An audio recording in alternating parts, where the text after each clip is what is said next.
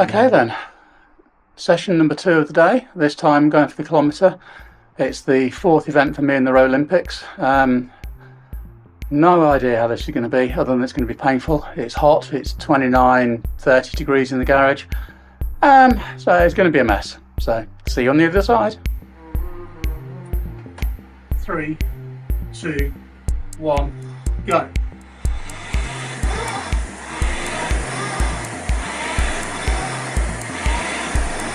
In a 1K, it's full blast from the start.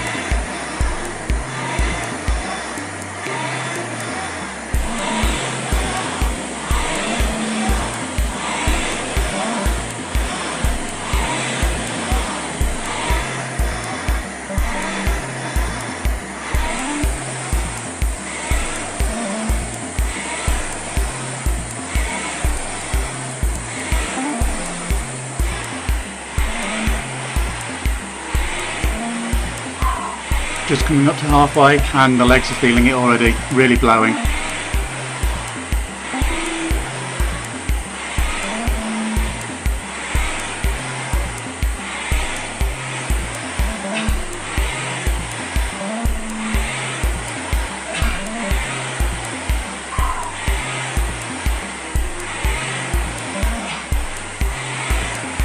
Final 150 metres coming up. It's now time to completely empty the tanks, but as you can see the technique is completely gone. There's just not a lot left in there, especially after an earlier session in the day.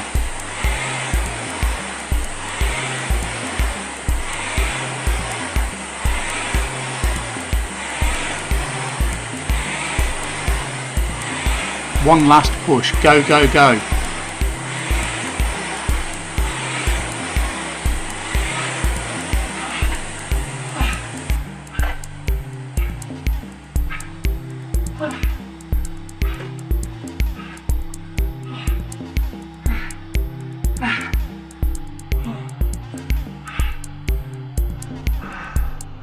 Not too bad. 3 minutes 43. It's not going to be a PB by any stretch of the imagination, but I'll take that.